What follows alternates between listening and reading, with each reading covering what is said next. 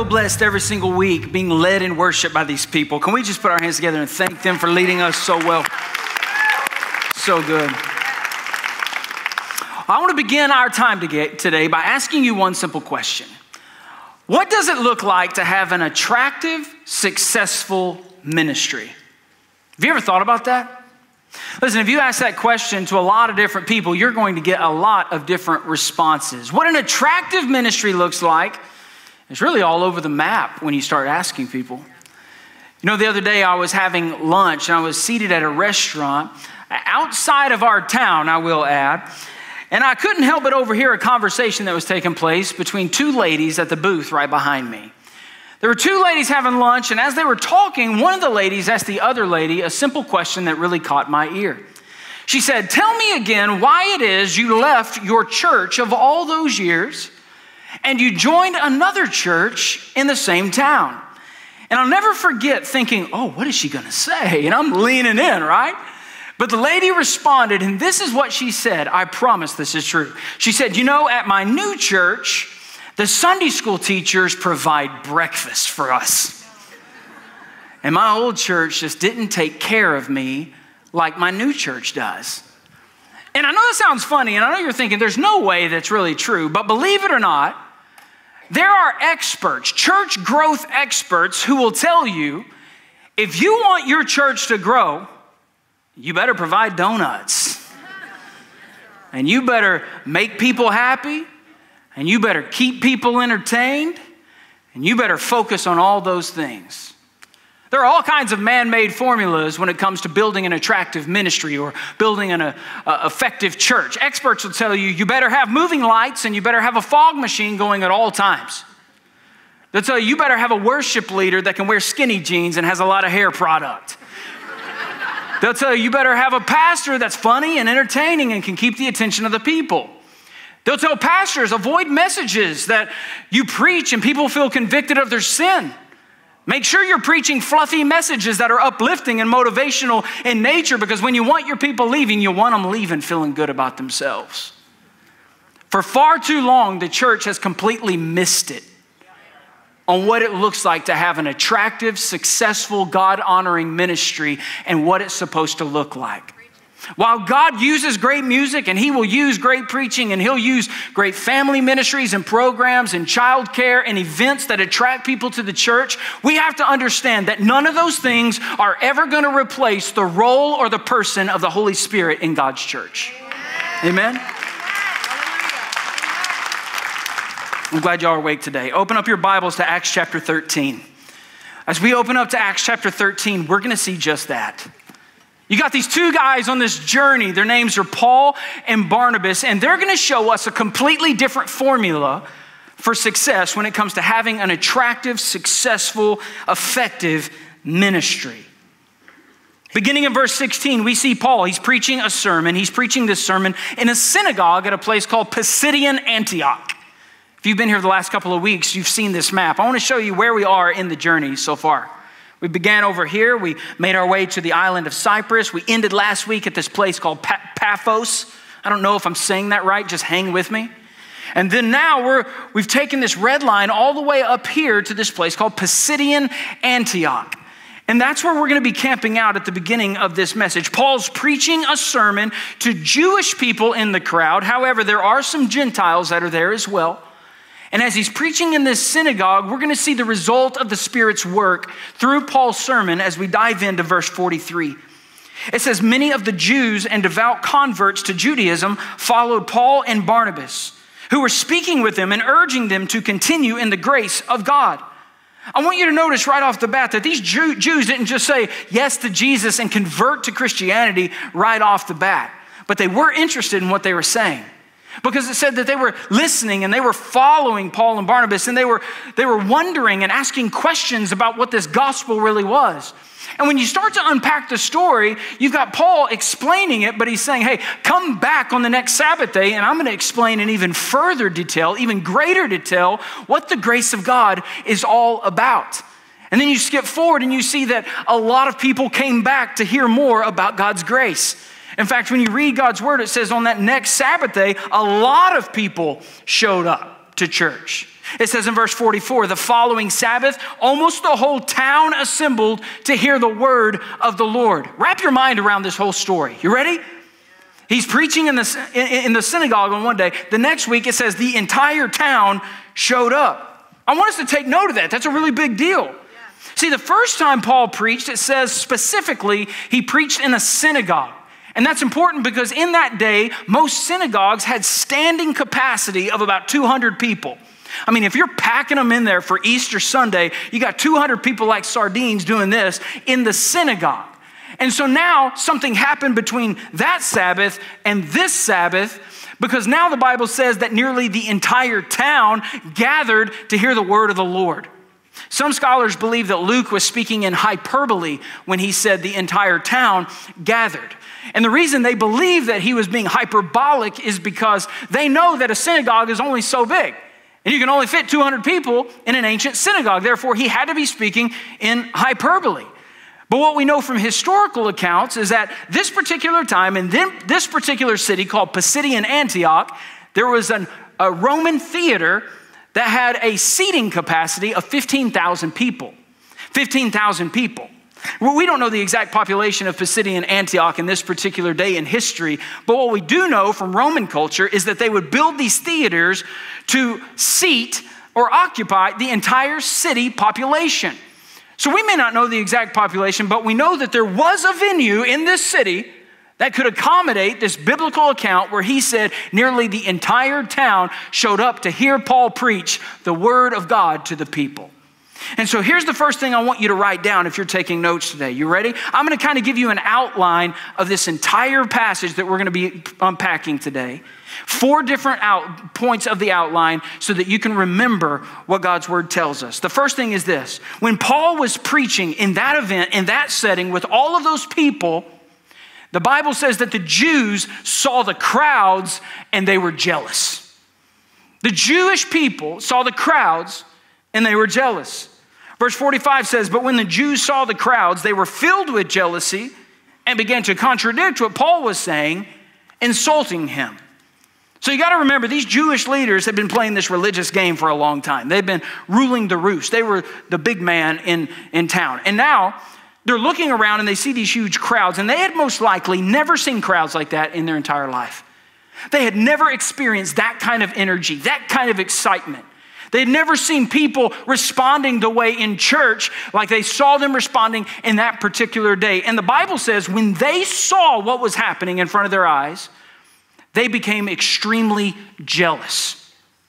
And instead of suppressing their jealousy or even repenting from their jealousy, the Bible says they threatened with a power shift and they began to publicly heckle the people, the disciples, as they're preaching the gospel. Or perhaps they weren't publicly heckling these people. Perhaps they were just walking around in the crowd whispering lies in the ears of all of those who were listening to the gospel of Jesus Christ that day. Either way, the Bible says their hearts were full of jealousy, and their jealousy led them to heap abuse on the disciples as they were preaching the gospel in that day. Man, when I read this passage of scripture, you know what it reminds me of? It reminds me of the fact that jealousy is a nasty thing. I mean, it's nasty. We live in a day where jealousy is a real thing. It's a real problem. We don't like to talk about it. But it's more real today, I believe, than any other time in my lifetime simply because of one thing, social media. We live today in a comparison culture, and we're surrounded with people that post their highlight reel on social media all day long. I'm guilty of it too. All of us are. We don't wake up in the morning with our hair all jacked up and take a selfie and be like, this is real, y'all. We don't do that. No, we're posting pictures of our highlight reel. And because of that, we scroll through our highlight reel, everybody else's highlight reel, and we say, why doesn't my family look like that? Why don't I drive that kind of car? Why don't I live in that kind of house? Why are their kids so obedient and well-behaved? Why are my kids so jacked up? Why is my relationship with my wife not like this? Why did I get 1 roses today and she got 2 roses today? And we're always looking at everybody's highlight reel, and because of that, the devil is sowing seed of discord in our heart, and now we've got the comparison culture causing jealousy in our heart. And you know what the Bible says? That ain't good, and it's not from God. Look at what it says in James 3. But if you have bitter envy and selfish ambition in your heart, don't boast and deny the truth. Such wisdom does not come down from above, but check this out, it is earthly, it is unspiritual, and it's demonic. You know what the Bible just said? If you've got jealousy in your heart that didn't come from God, it is a seed from the devil, and it is a demonic presence in your life. We see that firsthand in the lives and in the responses of the Jewish leaders of that day. But not only does the Bible tell us that these Jewish leaders were jealous of the crowds, the second thing we're going to see is that the Jews rejected Christ, and as a result of them rejecting Christ, they were bypassed by God. Check this out. Verse 46, Paul and Barnabas boldly replied, "It was necessary that the word of God be spoken to you first. Since you reject it and judge yourselves unworthy of eternal life, we are turning to the Gentiles. For this is what the Lord has commanded us." And he's quoting scripture here. He said, "I have made you a light for the Gentiles to bring salvation to the ends of the earth." He's saying, you missed it. And I love how Paul and Barnabas directly and boldly address the hecklers in the crowd. They don't shy away from the lies. No, the Bible says that they lean into it. And they boldly address the lies that are right in front of their face. Read verse 46 again. Paul and Barnabas boldly replied. They boldly, it could have just said they replied to the hecklers in the crowd, but it doesn't. It says they boldly replied. When I read that this week, I asked this question, Jordan, are you responding to the world boldly or like a coward? Are you going to be bold when you stand on the foundation of God's word? Or are you just going to be like, it's okay, right? What does boldness look like? I love how John Bloom put it. He said, boldness is not a personality trait. Boldness is acting by the power of the Holy Spirit on an urgent conviction in the face of some threat. And that's exactly what we experience here. That's exactly what these men did. They acted in the power of the Holy Spirit while facing the threat of persecution. And they looked these Jewish leaders, religious leaders, in the eye, and they boldly told them, God told us to bring the gospel to you first, but you rejected it. We did what God wanted us to do, but you rejected it. You rejected the fact that Jesus is the Messiah. You rejected the fact that Jesus came to save us, to give us power, to give us hope for the future, to give us eternity. You rejected the fact that he is the King of Kings and Lord of Lords, and you're not. And because you rejected Jesus and didn't go all in with Jesus, now we're taking the gospel to the Gentiles, because that's exactly what God commanded us to do. Listen, there's a great lesson for us as the church here today. Do you see it? I mean, you think about it. God's desire was to use the Jews. He's like, man, I want to use you. I want to bless you. I want revival to come through you. I want you to be the one, the main conduit for reaching the Gentiles and bringing hope to the entire world. But the Bible says because the Jews were unusable and they rejected Jesus, God couldn't use them and bless them in the way that he initially wanted to bless them and use them. He had to accomplish his will and accomplish his mission through somebody else instead. You know what that tells me? As a person who prays for revival every single day, I believe that God's going to bring revival to America, y'all. I believe it's going to happen in our lifetime. I believe we're going to see the next great awakening before our heart stops beating. I believe that. I pray for it every single day. But here's the thing. If I'm unwilling to be a conduit for the gospel, if I'm unwilling to be obedient when obedience is hard, if I'm unwilling to go for it and to live out the Great Commission in my own right and in my own way, following the lead of Christ, then you know what? God's not going to use me to bring revival. He's going to bring somebody else. And maybe I'm just being selfish, but I want God to use me. I want God to use our church. But I understand that revival is not going to go to America until God starts revival in my own heart. You don't want to miss it? Man, then ask God to bless you. Ask God to start the revival in you. Because when we experience revival, the world can experience the revival that's in us. And that's exactly what's happening here. God said, okay, Jews, y'all aren't available to be used. You don't want to be obedient? Check it out. I'm sending it to the Gentiles. Which brings us to number 3. The Bible says the Gentiles believed. And as a result of them believing, the word of God spread. Read verse 48. It says, when the Gentiles heard this, they rejoiced and honored the word of the Lord. And all who had been appointed to eternal life believed. So it says the Gentiles heard the good news. As a result, they rejoiced. And it says they honored the word of God. And then it says, and all who had been appointed for eternal life believed. Now, I know some of us read that and it kind of messes up our mind, but I do want to point out, don't let that phrase shake you up today. A person's theological system, it shouldn't be threatened or affirmed by this one statement. Because the literal rendering of that verse communicates this, that the Gentiles who responded positively to the gospel message were appointed to eternal life. For me, that statement in the Bible is just a great reminder that the work of the gospel is initiated by the Spirit of God. And check this out. Because the Spirit saved the Gentiles, because he did a work in their heart, verse 49 goes on to say, the word of the Lord spread throughout the whole region. Isn't that awesome? You know, when you read the Bible and you see salvation happen, there's something that typically follows salvation. You know what that is? It's persecution. You see God save somebody, and next thing you're going to see is them being persecuted because of the salvation that they've experienced. And the same thing happens in this story. That's the fourth thing I want you to see, that persecution and opposition led to a supernatural response. The fourth part of this message. Verse 50 says, but the Jews incited the prominent God-fearing women and the leading men of the city.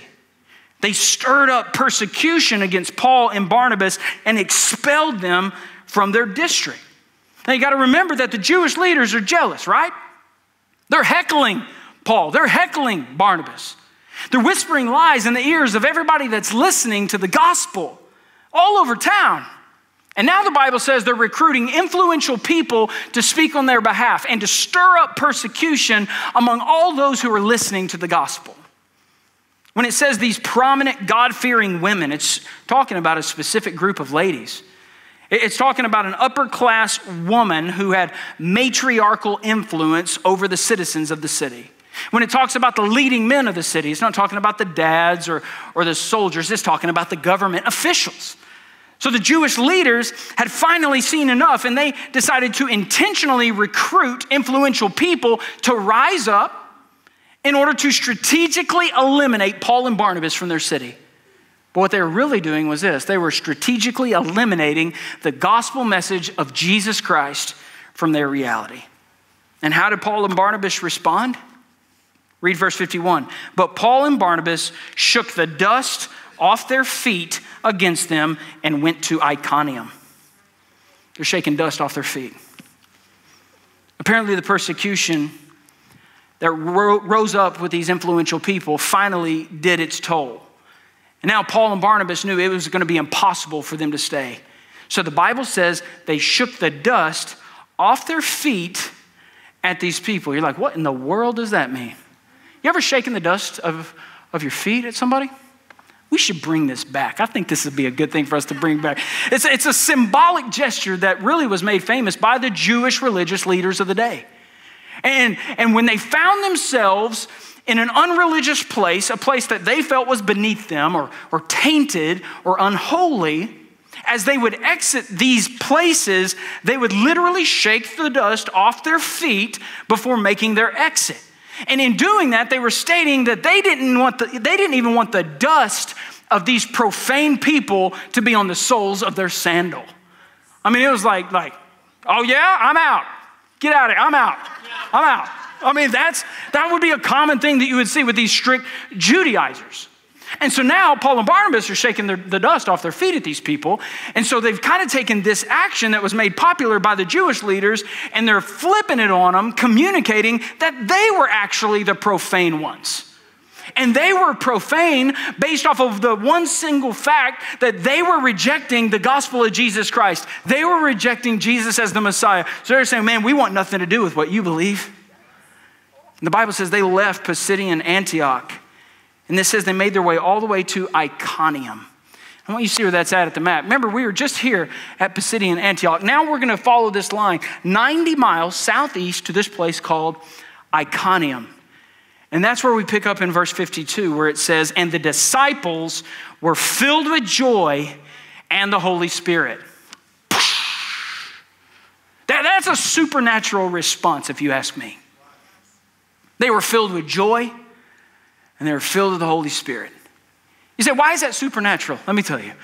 Because they had just experienced severe persecution. They had just experienced what it feels like to be run out of town, literally, running for their lives out of town with people that hate their guts. And the Bible says, as they are leaving town, headed to this place called Iconium, their hearts were filled with anger. Nope. Malice. Nope. Hatred. Nope. They were filled with joy. They were filled with the Holy Spirit. Let me just tell you why this is so amazing to me. Because that response in their heart, it does not happen outside of a real relationship with God. It can't happen. It can't. You go to Nehemiah chapter 8. Verse 10, it says, do not grieve because the joy of the Lord is your strength. You say, how in the world did these people have joy after being run out of town, running for their lives? Listen, it's because they knew that they had been faithful. They had been persecuted, they had been rejected, they'd been run out of town, and yet they knew in their heart of hearts that they had been faithful to preach the word of God to the people at Antioch. Isaiah 55:11 says, so my word that comes from my mouth will not return to me empty, but it will accomplish what I please and will prosper in what I send it to do. Amen. You know why they had joy in their heart? It's because they understood that God's word will always accomplish God's purpose. And I have been faithful to preach God's word when preaching God's word is the hardest, craziest thing that I could do. As I worked through this passage of scripture this week, I believe the Lord gave me 3 questions that I think we need to really consider and unpack today. The first question, if you're taking notes, that I really think we should consider is this: what truth are we rejecting that we should be embracing? What truth out there are we currently rejecting that God is saying, hey, it's time to start embracing this truth? It's real easy for us to read this passage of scripture and to put ourselves in the camp of the disciples, but the truth is, many of us, if we were being brutally honest before the Lord, would need to put ourselves in the leaders' camp, the Jewish leaders' camp instead. Time and time again, the religious leaders of the Jews were presenting Jesus as the Messiah. They were presenting Jesus as the hope for the world, and they were presenting him as the King of Kings and Lord of Lords. And yet, because of the hardened hearts of the Jewish leaders, because of their spiritual pride, their eyes were blinded to the truth that was right in front of their eyes. They didn't embrace the truth. I mean, you just read it. They rejected the truth. So before we point our fingers at the Jewish leaders, I think it's wise to ask ourselves the question, what truth are we rejecting that we should be embracing? In John chapter 3, verse 21, it says, but anyone who lives by the truth comes to the light, so that his works may be shown to be accompanied or accomplished by God. Listen, focus on the first part of that. Did you hear what it just said? It says, when we live in the truth, we live in the light. It's a good way to figure out if you're living in the truth today. God, am I living in the truth? Well, that's what it says. When we live in the truth, we live in the light. It's all exposed. In other words, when we live in the truth of God's word, we no longer live in darkness. And so as we consider our own lives today, I think it's appropriate to ask, God, is there any area of my life where I'm living in darkness? Is there any area of my life where I'm hiding sin and I'm living in a way that is pleasing to the devil and not pleasing to you? Because the truth is, if we're living in the darkness, that ought to be an indicator to us that we are living and rejecting a truth that we should be embracing. We're rejecting something that God wants us to embrace. So you have to ask the question, where am I living right now? Am I living in the light or am I living in the darkness? The second question I believe we need to ask is, how do we respond to the opposition in our path? How do we respond when we're walking down the road and all is good and all of a sudden, boom, there's an obstacle in our path? As I studied the scripture this week, God showed me something. He showed me that one thing that made the early church's ministry so successful, so attractive to unbelievers, is because it's all a result of how they responded to the unbelievers and how they responded to the persecution that they were enduring.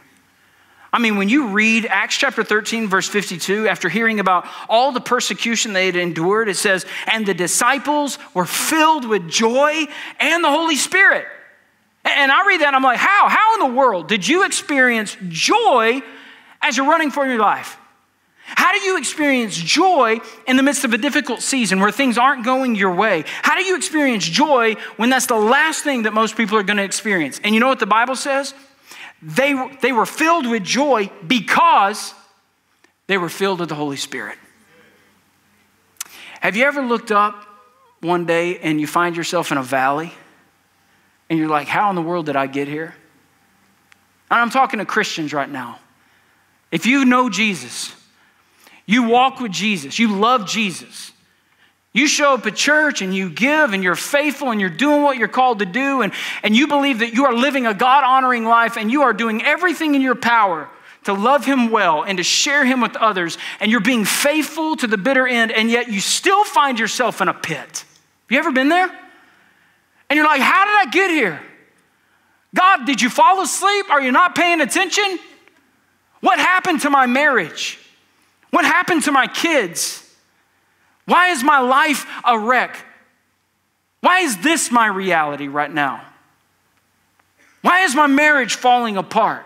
Why can't I pay my bills? Why can't I find a job? Why can't I find someone to love me? Have you ever been there as a child of God and you're saying, God, why? You know what the Bible says? Even then, he's good. Even then. And it also tells me that if you know Jesus, that you can choose joy in your life. You say, man, I don't want to choose joy. Nobody's going to make you. I'm saying when it's hard to choose joy, you still have the ability to choose joy. And that he is still good. He is good all the time. When you're filled with the Holy Spirit, your joy isn't contingent on your circumstances. And you're saying, man, but my circumstances are so bad. I know they are. And yet you can still choose joy in the midst of a difficult season. Is it going to be tough? Absolutely. Would some call it impossible? Absolutely. And yet Jesus said, because I am good in the darkness and I can bring you into the light even when you're surrounded by nothing but darkness. Listen, if you know Jesus today, you can choose joy. We serve a God that specializes in taking sadness and turning it into singing. Psalm chapter 30, verse 11 says, you turn my lament into dancing. You removed my sackcloth and clothed me with gladness. And I'm looking at some people today that know what that feels like. When God starts to bring joy back to your heart, when it doesn't make any sense. It's what makes us different. When you have the presence of God and the source of joy inside of who you are, he can bring you joy when the world says joy is unreachable and unobtainable. And I, for one, am thankful for that. Amen.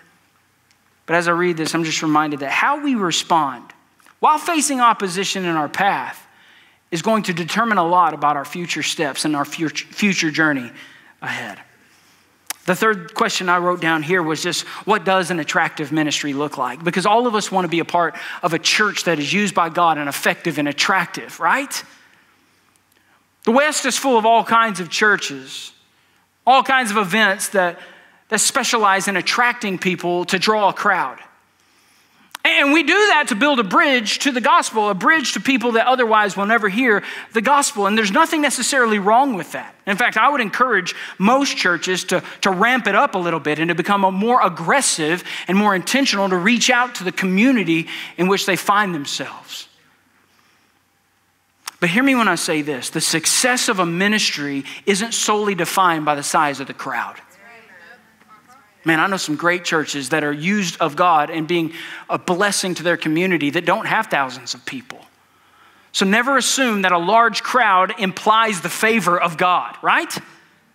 The world is really good at drawing a crowd. I don't think anybody would call Disney World a successful ministry.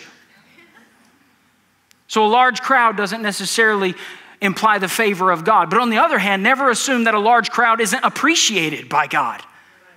I just believe when Paul and Barnabas presented the gospel to nearly the entire city in Antioch, you better believe that God was glorified in that scene. Yeah. The early church ministry was attractive. And it was attractive for several reasons. Let me tell you why. They were attractive because they were full of the Holy Spirit. They were attractive because they preached the word of God boldly. They were attractive because they were aware of the cultural context in which they lived. They were attractive because they didn't compromise, but instead they preached the truth in love.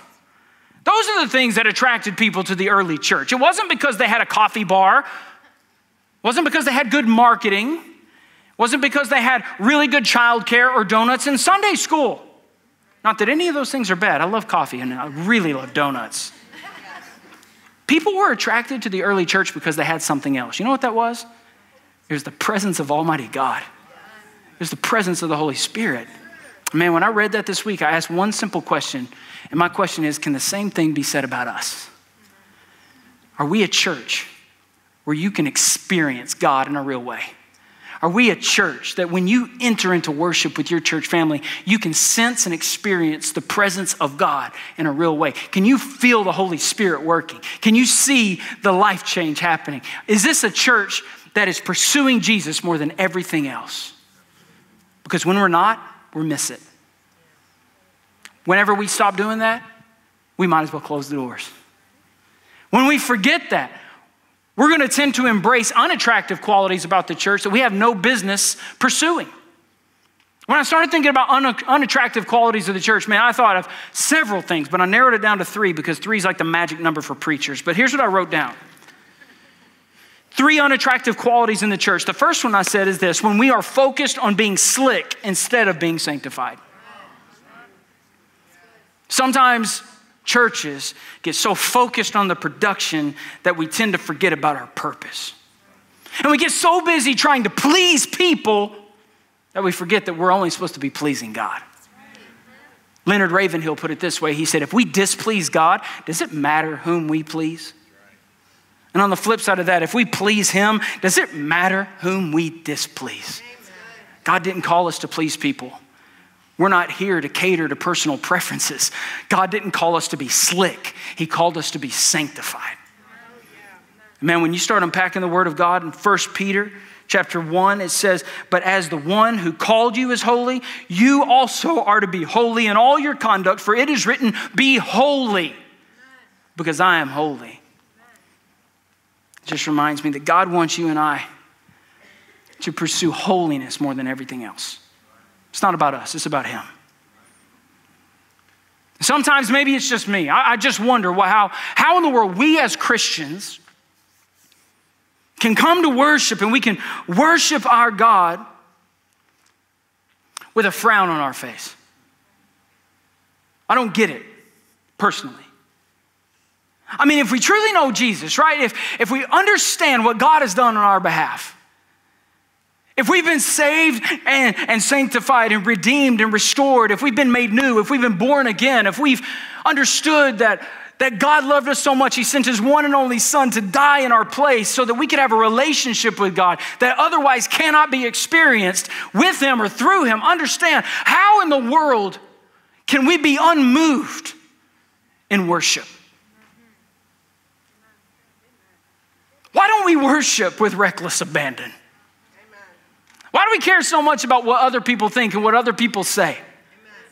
Why don't we prioritize reading the word of God if we truly believe that this word is from God and it's alive and active and sharper than any double-edged sword? Why don't we spend time talking to him and listening to him?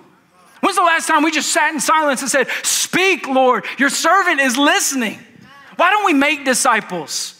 Why don't we share the gospel? Why is that not even a priority on our Monday, on our Tuesday, on our Wednesday? Why don't we give generously if we really believe that everything that God's entrusted to us belongs to him and we are simply a steward, should honor him in the way that we give? Why don't we give faithfully? Why don't we live faithfully? Why don't we serve the Lord intentionally? I believe the answer to all those questions can be summarized with one simple statement. You ready for it? It's because we are not personally pursuing holiness above everything else. If we are personally pursuing holiness about everything else, it fixes all that stuff. Even us as parents. Any parents in the room? Raise your hand if you're a parent. God help them. But even us as parents, man, we bring our kids to church once a week, right? And and we use discipline throughout the week in order to kind of modify their behavior, because ultimately we feel the pressure as parents to raise good kids. But the truth is, God never told us to raise good kids. God told us to make disciples. Big difference. And here's the thing, we're not gonna make disciples if we're just focused on raising good kids. We're gonna make disciples when we begin pursuing holiness and modeling to our kids what it looks like to prioritize our relationship with the Lord above everything else and pursue holiness every single day as if that really is the goal of our life. Listen, if we're gonna get this right, it begins with us personally pursuing Jesus. If we're gonna get this right, it begins with us personally pursuing holiness and us personally being sanctified in our every single day walk with the Lord. So that's number one. Unattractive quality of the church is focus on being slick instead of being sanctified, where it's all about the presentation and what everybody else sees and has nothing to do with what the Lord sees when he looks at our heart. Second thing I put is an unattractive quality of the church is when we rely on our own wisdom, our own power, our own abilities, instead of relying on God's wisdom, God's power, and God's abilities. Proverbs 3:5 says, trust in the Lord with all your heart and do not rely on your own understanding. But man, if we're being brutally honest before God today, so many of us would have to admit to him that we rely on our own understanding a lot. Right? Am I the only one? Anybody else say amen to that, right? Amen. There's so many times where we don't even give God a second thought. As you walk through the day, walk through the week, I'm making decisions for me. I've got the crown of lordship on my head. I'm the boss. I'm the one dictating what we do next. And we don't even consult with the God of the universe that we say is the Lord of our life. Amen. Listen, if the church is going to get this right, it has to be this. It has to be more of God, less of me. Yes. That verse jacked me up this week, y'all. It's John 3:30. John 3:30 is a 6-word verse that I've read 1,000 times. But this week I read it different. It's not just he must increase, I must decrease, as if it's a suggestion. I emphasize this word, he must increase. I must decrease, right? It completely reads completely different. It's not a suggestion in God's word to help you get better. He's saying, if you're going to be maximized for the kingdom of God and the glory of God, and if you're going to do what I called you to do, you must decrease and I must increase. That's what God's saying to us right there. And so I don't care what the problem is, there's your solution. My marriage is in turmoil. What do? You gotta let him, you gotta decrease and he's gotta increase. But I'm working on faith. I'm trying to figure out how to walk by faith. How do I do that? He must increase, you must decrease. But I live in fear and I'm worried and I'm blah, blah, blah, blah, blah. What do I do next? Check it out. He must increase, you must decrease. When he goes up and you go down, God's able to go to a whole different place with you in your life. And so that's the deal. An unattractive quality of the church is when we rely on us and we don't even think about him. His power is way greater than your power. And he can take you to destinations that you cannot arrive if you continue to go on your own strength, wisdom, and power. The third unattractive quality of the church, and then I'm done, I promise, is when we conform to the culture through compromise instead of transforming the culture through Christ. Today is not the day for the church to be a coward. Today is the day when the church has to rise up.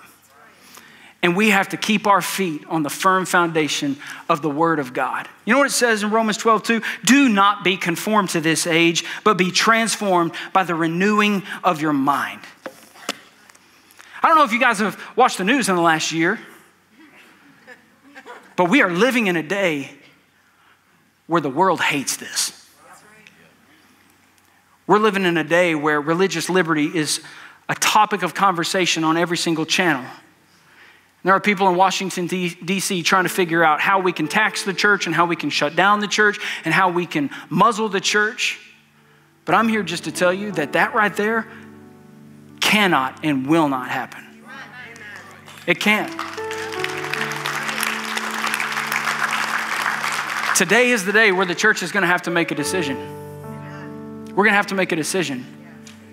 And we're going to decide, are we going to be faithful and move forward even if things get tough? Or are we going to conform to the culture around us? I'm just telling you right now, this is just me personally. They will have to throw me in jail before that happens. Y'all come visit, write letters. I don't even care. I'm serious. I will straight up go to jail before I will allow us to conform to the culture and shut down when somebody says shut down. You know why I say that? It's not to, don't clap. I'm not doing that for applause. Here's why I'm doing it. I'm doing it because I know that when the church conforms to the culture, when the church conforms to the age of this world, the church is displeasing God. And we can't afford to displease God. We can't afford to displease God. So I say that to say now is the time when the church must stand firm. Now is the church's opportunity to put our feet on the foundation of God's word and say, hey, we're not going to back down. And we're going to continue to tell the truth in love. It's time to show the world that our only hope is in Jesus. He's not one of our hopes. He's our only hope. He's our Savior. He's our joy. He's our hope. He's our salvation. He is our eternity. He is our everything. And the world has nothing to offer. And so if we forget that, then we're going to be moving forward without him. Without his favor, without his blessing. We as a church have to move forward in faith. And we got to trust him. And man, I'm on somebody's TV screen today, and you don't attend our church, you attend a smaller church, and you're saying, man, we can't do what y'all do. Listen to me. You don't have to have thousands of people. You don't have to have glitz or glamour. You don't have to have large budgets or buildings or staff members. In order to have a successful ministry, all you really need is Jesus today. Amen. It's more of him. It's less of us. But I'm not talking about the church as a whole. I'm talking about the church right here. If we want to experience revival, stop thinking about revival in America and start thinking about revival in here. Because when a revival happens in here, it can happen out there. And when revival happens out there, it can happen out there.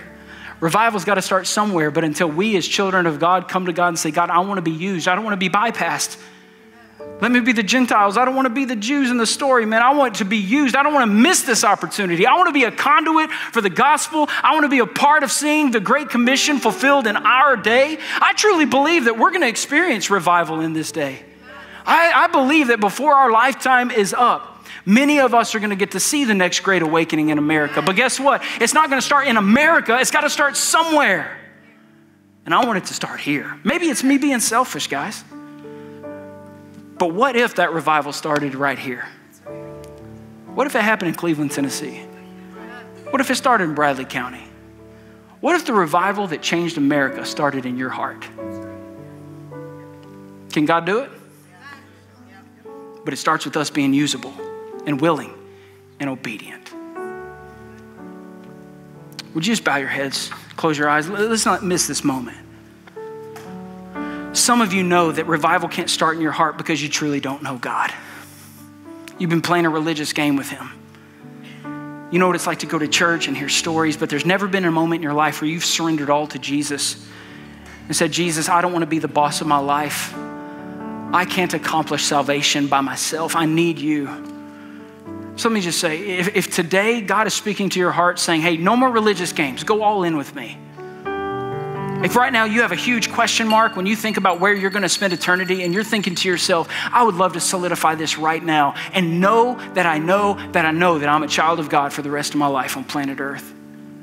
I just invite you to say yes to Jesus.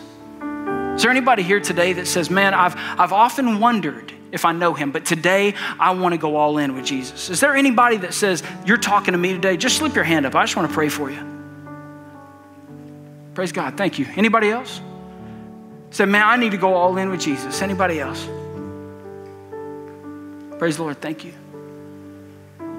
See, others of us in this room, we know Christ. We've been saved. We've been changed. But many of us would say, I'm not being maximized. Maybe you're more like the Jewish people that say, I haven't trusted Jesus fully, and I need to do that. I don't want to miss this opportunity of being used by God for God. I want to be used by him, but I know it starts with obedience and my willingness to lay down my stuff and saying, God, I want you to increase and I want to decrease. There's some of us that need to say that to the Lord today. God, you need to increase. I need to decrease. I need to make you big. I need to make me small. I need to get out of the way so you can work through my life. If that's you today, believer, be honest with the Lord. Would you just raise your hand? Put it up and then down. Say, man, you're talking to me. I need God to increase, me to decrease. My hand's up. Hello. Praise God. Lord, you see our hands, but more than that, you see our hearts, and you know what our hearts are telling you right now. So God, for the person who needs to go all in with you and be saved and really and truly become a child of the King and not just a religious person who found themselves in this part of America, the belt buckle of the Bible Belt. God, I pray that today would be the day of salvation and that they would enter into a saving relationship with Jesus Christ and that their life would be changed from the inside out as a child of the King. And for those of us who know you, God, give us the obedience and the desire to move forward by faith. God, I pray that as you look at our life, that it'll be an experience that puts a smile on your face. And if we're not there right now, God, move us. Move us to a place of action, a place of movement where we are pursuing you and pursuing holiness. And we're doing it in a way that honors you, God. God, thank you for our church. And I pray for revival. I pray that you would do something here that is unexplainable. That you would continue to save and you would continue to move us on mission and that you would continue to expand our territory so we can make a great impact in the world around us. But God, let that revival start in me. Let it start in us. Let it start in our hearts individually so that we can be knitted together for such a time as this. We love you. We trust you. We want to be on this journey with you, trusting your power every single step of the way. And it's in Jesus' name that we pray. Amen. Hey, would you stand? We're going to have a song of invitation. And during this song, I want to invite you to move. If you raised your hand and said, man, you're talking to me, I need to get my life on track. I need to give my life to Christ. I invite you to come forward as a testimony that says I am unashamed of what Jesus is speaking to me right now. Some of you need to join the church. Some of you have prayer needs or concerns and you just want to come to this altar. The altar is open, stays open. So I invite you to come. Put the stake in the ground and say, God, from this point forward, I will never be the same. And I am committing or recommitting or going all in with you beginning at this point in my life. But I just encourage you, if God's calling you to move, if he's calling you to action, the worst thing you can do is have the devil convince you to stay put. So move forward, trust the Lord. And in doing so, know that you honor him with your obedience. Eric, lead us as we sing together. Let's make this our prayer that we make Jesus the center of our life. What an amazing message by Pastor Jordan, and what a great reminder that we are not the ones that need to be famous. Jesus is the one who we can continue to make famous. And the best way to do that is, as Pastor just said, is to ask him into your heart. Let him be the Lord and Savior of your life. And then everywhere you go, people will not see you, they'll see Jesus. And the way to do that is right now to text the word SAVED to 74784 so that we can contact you and get in touch with you and help you learn to make Jesus famous. And we want you to stay connected. There's a lot of things going on here at First Cleveland, and the best way to do that is go to firstbaptistcleveland.com, and there you'll find groups, you'll find what we're doing on Wednesday nights, on Sunday mornings, and all sorts of amazing things. So go to firstbaptistcleveland.com, and we'll see you next week.